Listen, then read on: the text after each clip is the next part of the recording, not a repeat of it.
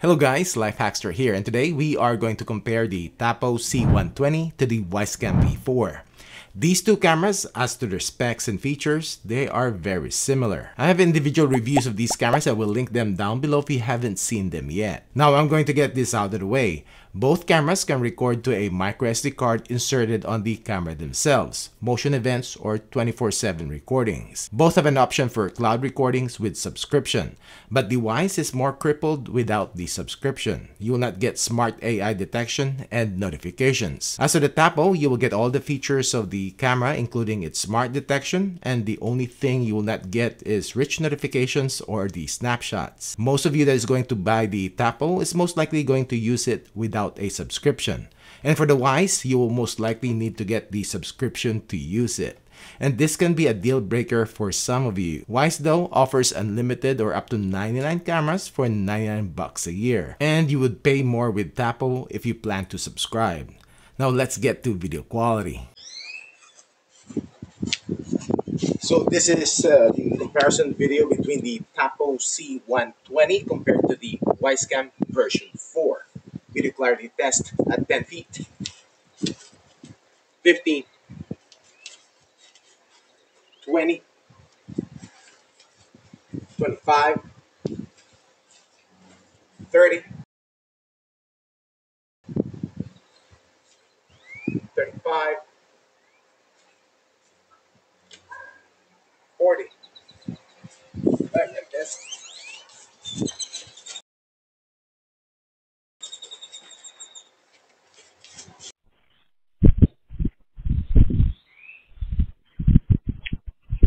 So this is the comparison video between the Tapo C120 compared to the Wyze Cam version 4. Video clarity test at 10 feet, 15, 20, 25, 30, 35, 40. Like this.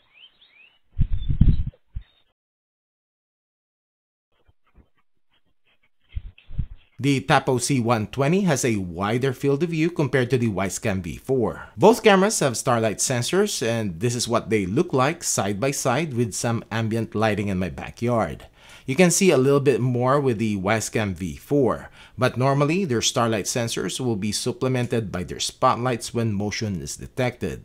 And the Tapo C120 has a more warmer yellow light compared to the Wyze Cam V4.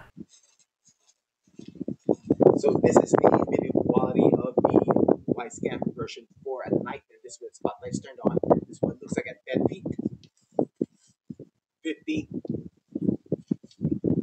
20,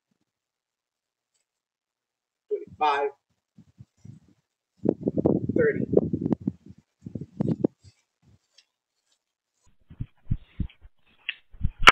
So this is the video quality of the Tapo C120 at night, and this with the two spotlights turned on, and this one looks like at 10 feet, 50,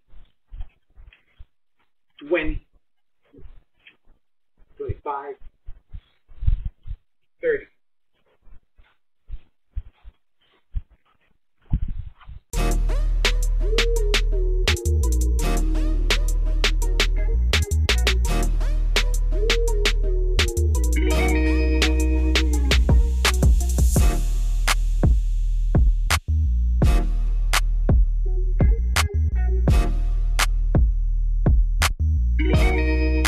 Both have infrared LEDs also if you don't want to use the spotlights. So this is the video quality of the Wyze Cam version 4 at night, and this with its 4 infrared LEDs turned on, and this one looks like at 10 feet, 15, 20,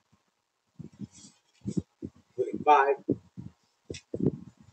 30. So this is the video quality of the Tapo C120 at night, and this spotlight's off, and there's two infrared LEDs. And this one looks like at 10 feet, 15, 20, 25, 30.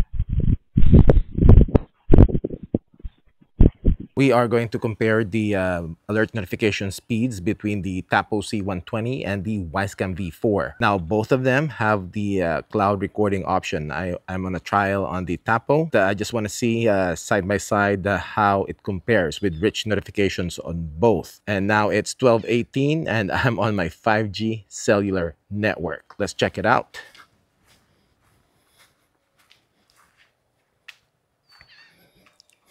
Status lights on both of them at the same time. Both of them gave me notification at the same time. With the Wyze, you can snooze the camera alerts. With the Tapo, it's just a snapshot. Cool. 12:18. Okay, it's 12:19. Let's see if there is a notification cool off on both of them. It shouldn't be, but we'll check it out. It's less than a minute. Oh, now Tapo is quicker this time. All right, so I turned off the rich notification on the Tapo, like simulating that you don't have a subscription. So let's check it out just to compare the notification speeds. See, it's quicker. And the thing about the Tapo, and the Wyze too, and when you click on this, you can get to the live view pretty quick.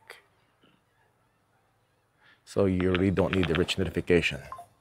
We are going to compare the maximum detection distance on both of them, and I've set the sensitivity on the Wyze to the maximum, and both have person detection only turned on.